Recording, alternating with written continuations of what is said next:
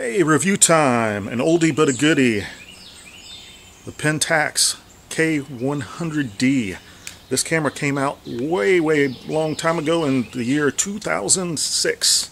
So it's fairly old, 14 years old here in 2020. So 6 megapixel camera, which is not a lot of megapixels, but as you'll see here later, the image quality is really good. Just to talk about this, when this was originally released, it cost $700. Now you can buy it used for only $100. So if you're looking for an entry level or a DSLR on a budget to get started in photography, I strongly recommend this. This has some features that some of the other cameras, the Canon and Nikons, didn't have at the time at all. This camera, even though it's old, it has image stabilization in the body. That is a huge thing about Pentax. They've always had little extra features in there that make their cameras just a little bit better than some of the Canons and Nikons. Now you're wondering how this feels. It feels great in your hands, and all the buttons and knobs are in a really nice place on this camera.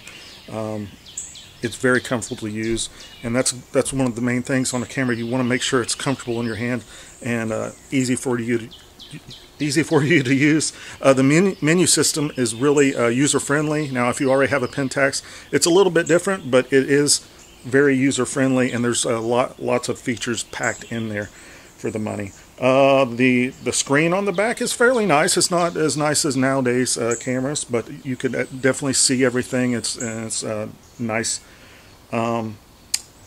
With these cameras, what would you get nowadays that you wouldn't get out of this? Well, of course, megapixels. This is only 6 megapixels, but if you're just putting stuff on the web, it's fine. I don't think you're gonna, as you'll see with these images I'm gonna show here in a minute, how good they are coming out of this camera. Also, low light performance has gotten better over the years. That's the main thing from old cameras to nowadays cameras.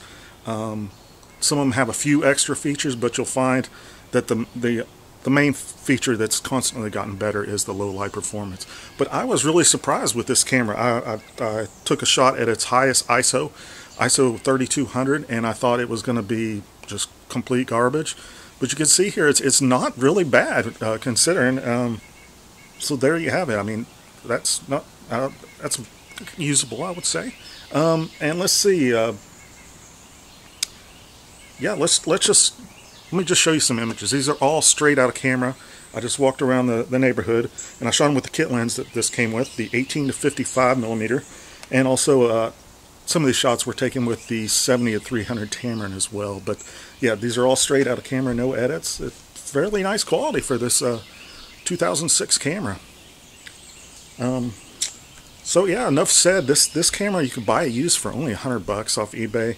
I strongly recommend it if you're getting into photography and don't want to spend a lot of money. This would be a great camera for you, and I think you'll really enjoy shooting with it. Yeah, thanks for watching. Go ahead and subscribe. I've got tons of other Pentax videos, photography videos, so check out my channel. Thanks for watching.